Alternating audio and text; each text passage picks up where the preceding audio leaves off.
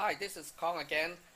This time I would like to demonstrate how to program the Kalk King computer.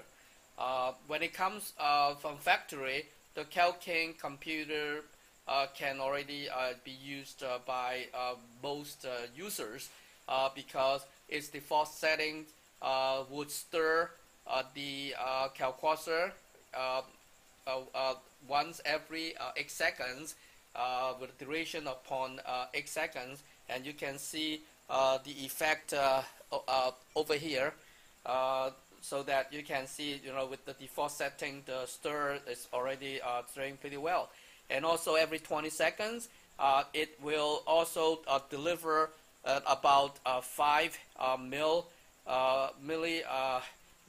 of Kalkwasser solution into your tank, based upon, of course, the flow switch status. If the flow switch says, okay, the tank needs water, so it will deliver that every 20 seconds.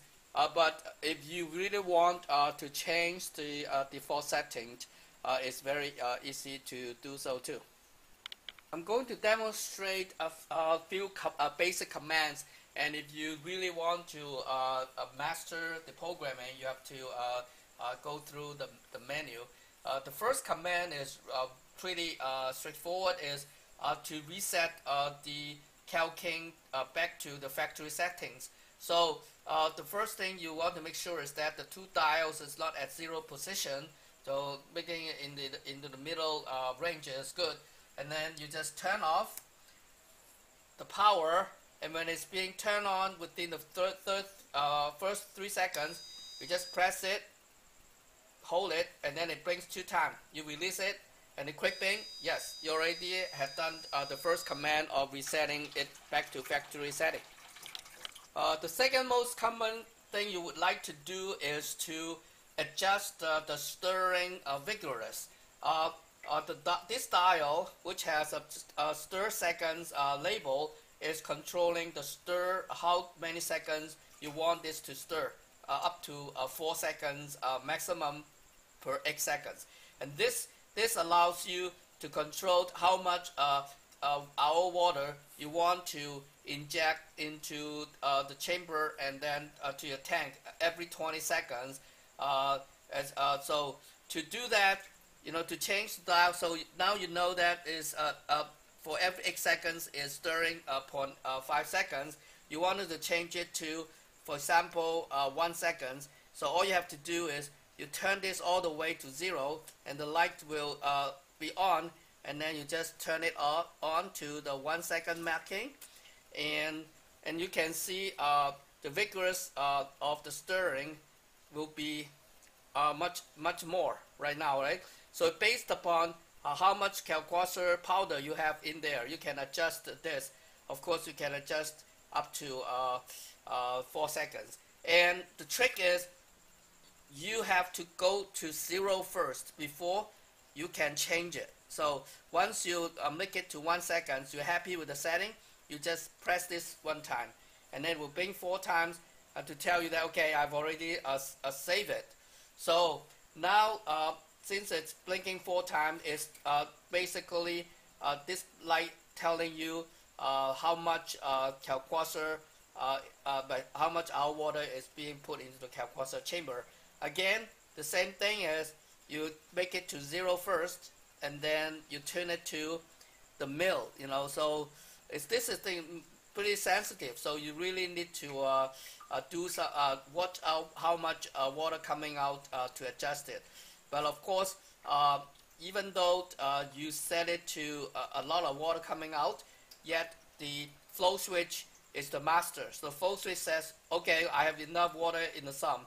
Then it won't output it until the flow switch is triggered again. Okay.